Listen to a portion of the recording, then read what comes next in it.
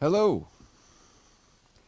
I saw a question on one of the wood turning forums that I frequent that comes up occasionally, not all that frequently, but primarily when it comes up, it's someone who is not uh,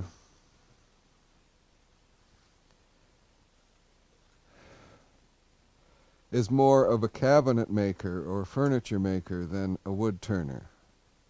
That works, their work on the lathe is to make table legs for the table they're building, or chair legs for the chair they're building, or whatever. Uh, it's the question was about split turning, and it's a technique that is used when you need two identical pieces that are only half round. If you were making a cabinet and you wanted a half round molding, say on each side of the openings or each side of the doors or something, more as a decorative piece, but you would need one on each side then, and you wouldn't really want to take a square piece, turn it, and then try and cut it. Because when you cut it, one thing is you have the problem of holding it from turning. If it's fully round, you have the problem of keeping it from rotating as you're cutting it. On a bandsaw or a table saw or whatever, and then you have a rough sawn surface where you cut it apart and you have to dress those, and you lose the material from the saw kerf and whatever subsequent dressing is required, which would almost have to be by hand, because if those pieces are turned, you can't run them through the planer after you cut it.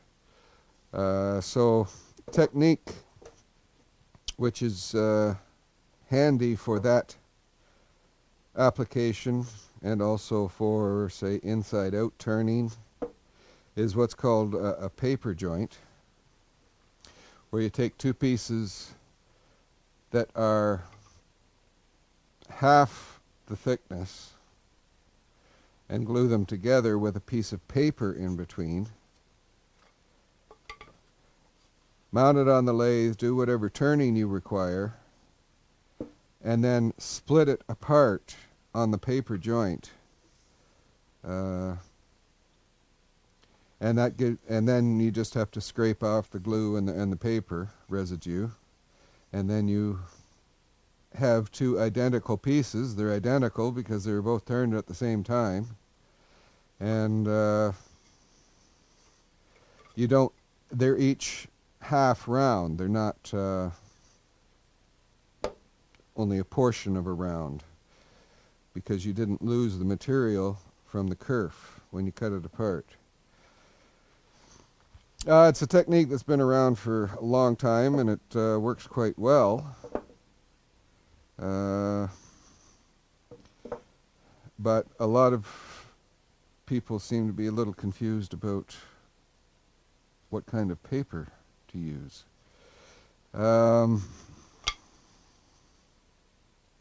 The ideal weight of paper is brown paper, grocery bag paper. That is about the weight of paper that you want to use. I see some people recommend newsprint, newspaper. That is too thin and absorbent.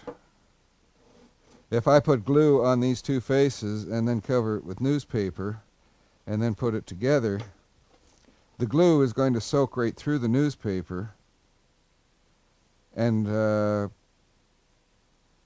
that joint probably isn't going to be reversed. It's not going to split apart because the glue is going to bond on both sides.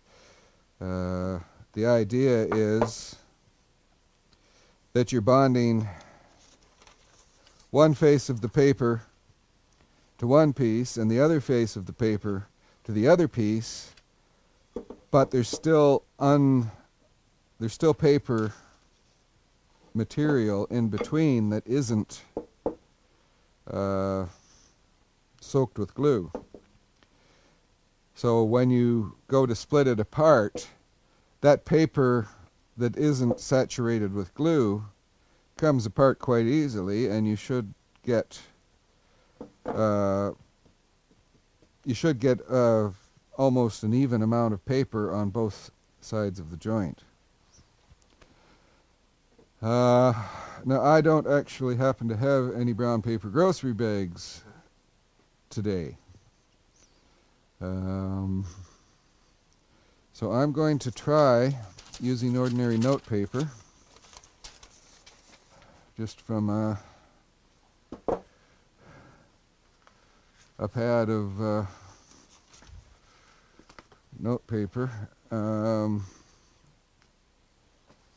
I have a feeling that that's verging on being too thin, but we'll find out, I guess. You don't want to use paper that's too thick either,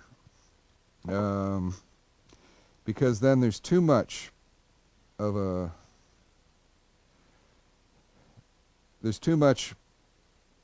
paper that is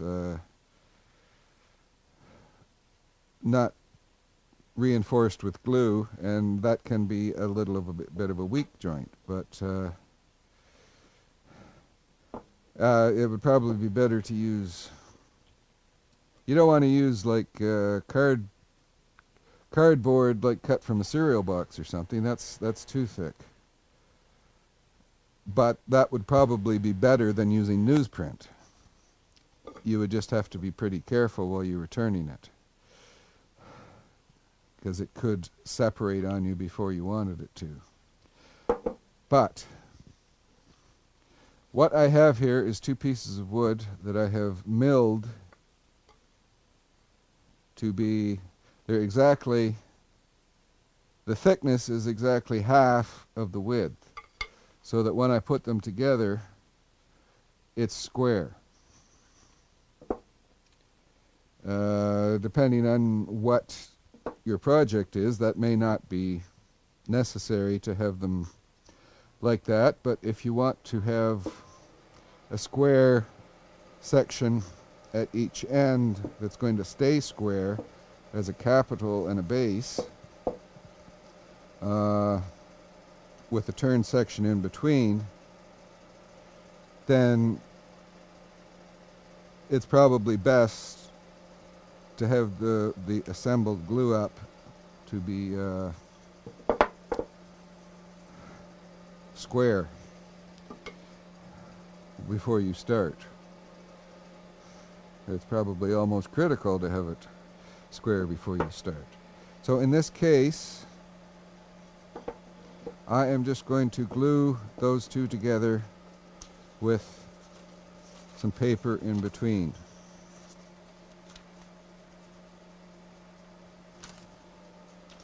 So I will get some glue out here, and you use the glue to use is just ordinary carpenter's glue. Not, I don't know how this would work with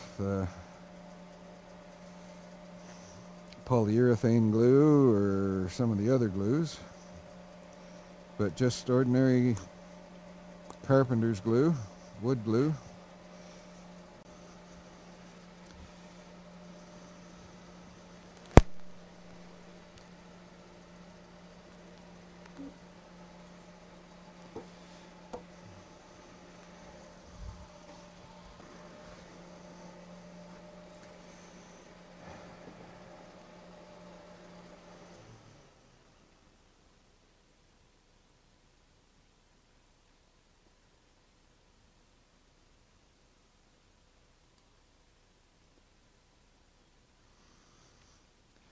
So I start by just putting an even coat of glue, or as even as you can get it anyway.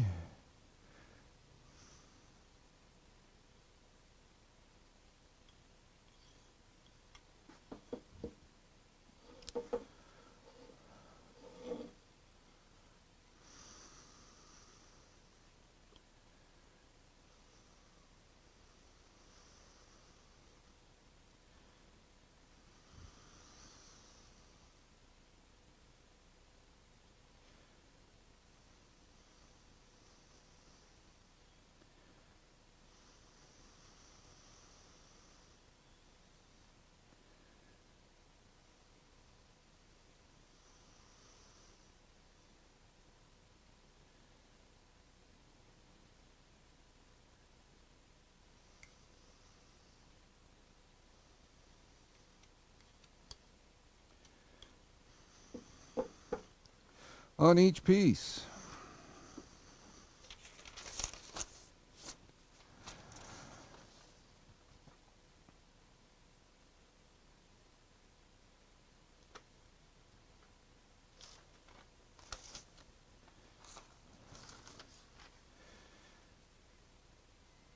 Now I don't want the paper to overlap, but I do want it to be tight together.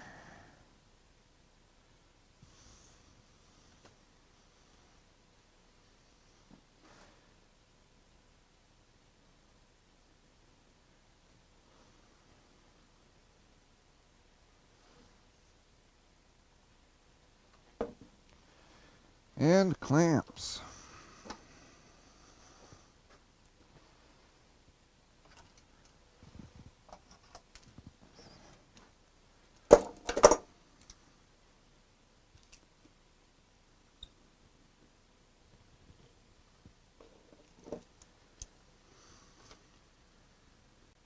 Now you really should start out with stock that's a little longer than you want your finished piece to be.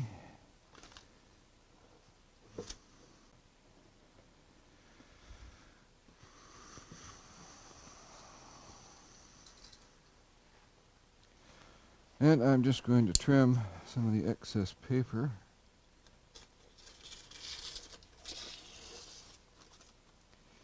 Off.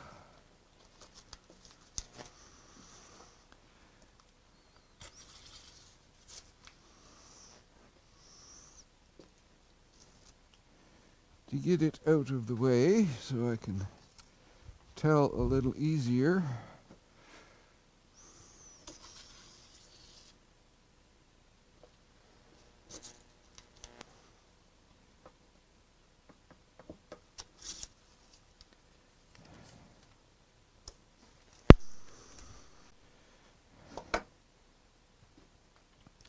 Okay, so if you've started with stock that's a little longer, then it's not all that critical to have it absolutely dead even on the ends, because you can trim the ends off after the glue is set up. But if you have milled your stock to your finished width, then you pretty much need to get it lined up right on in terms of side to side. Alright, that feels pretty good there. So I'll put another couple clamps along the length of it.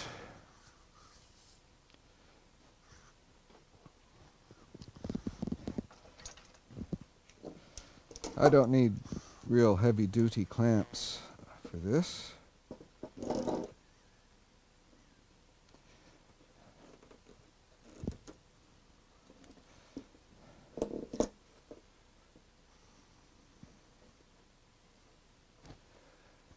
And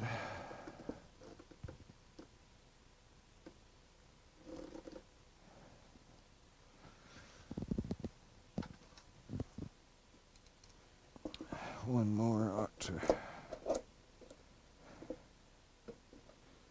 do it.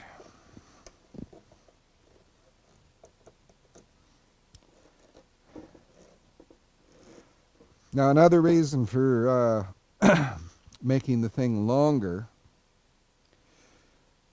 is it's probably a really good idea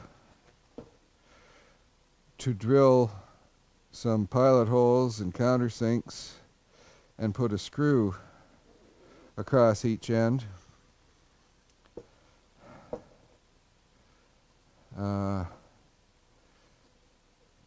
Just as insurance in case the glue joint decides to fail prematurely. And I will probably do that after the glue is dried. And that also, if probably in most cases you're going to be turning it between centers. So you're going to make a dimple in the end right on the glue joint, and then the point of your spur center and the point of your tail center is going to be going into that dimple and wedging against the wood. So that can start your glue joint splitting if you let that happen and you don't have any extra insurance there. So I'll let that glue dry.